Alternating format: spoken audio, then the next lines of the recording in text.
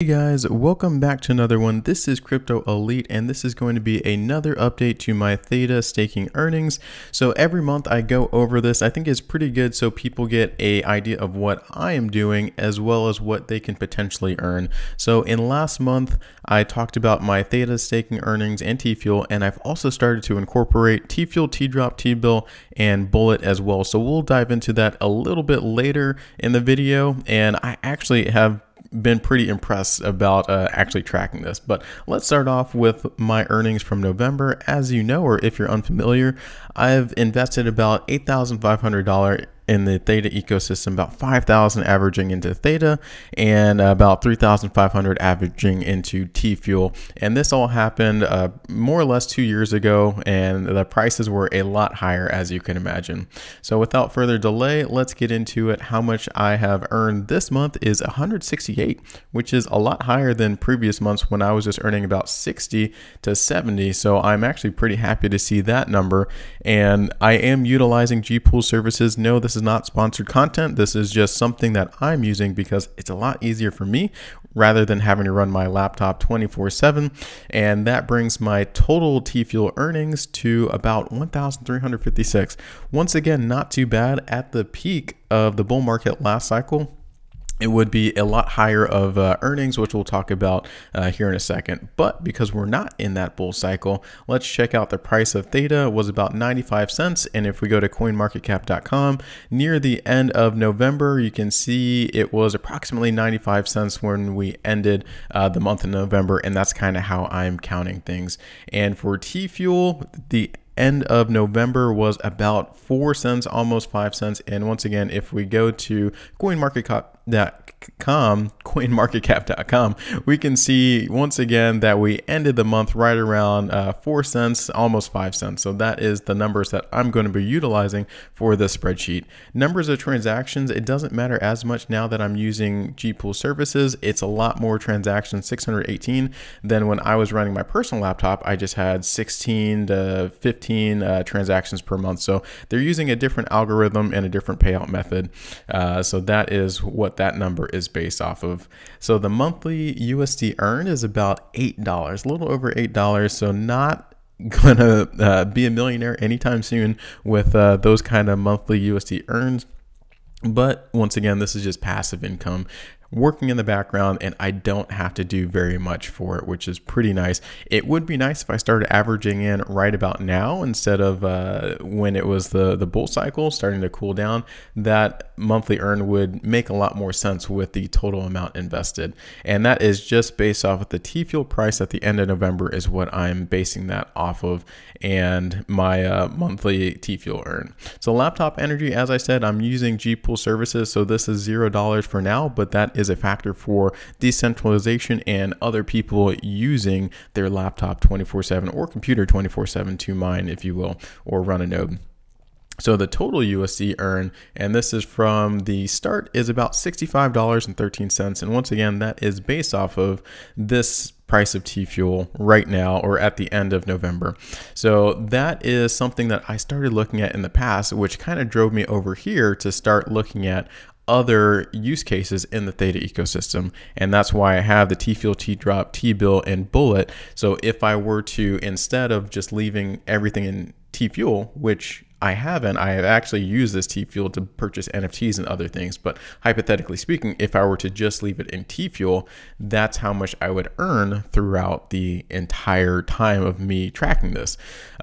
So I'll just kind of leave that there for now. The return on asset for Theta and TFUEL, as we know, is not very good at all. It's about 80% down, almost 90% for TFUEL. So like I said, if I were to average in now or continue averaging in, this would lower that a return on asset or make it a little bit better as a way to look at it. But as of right now, I have not continued to average in, at least in this portfolio that I'm tracking. So that is why those numbers look bad, and they're going to continue looking bad until the next bull cycle, unfortunately. My return on investment, likewise, is not very good.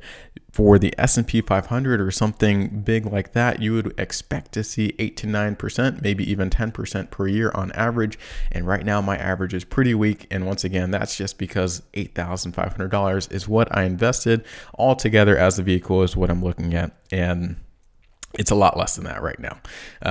So that is the return on investment. And then the APY, the average, once again, not super duper pretty, about 2%. 2% is not exactly what you want to see when you invest that much money. You want to see, like I said, a lot more. So that is the overall number for the Theta ecosystem right now. Let's hop on over to some of the other parts of the Theta ecosystem. So one thing I just recently added, and I started this back in August, and then September I forgot to track it, but October I started tracking it again. I forgot to change the delta amount from the beginning to each month. I'm going to track how much the price has gone up and down. So that is something that I will do. So it looks like from the beginning to October, the price of everything went down except for TFUEL. Actually, that went up.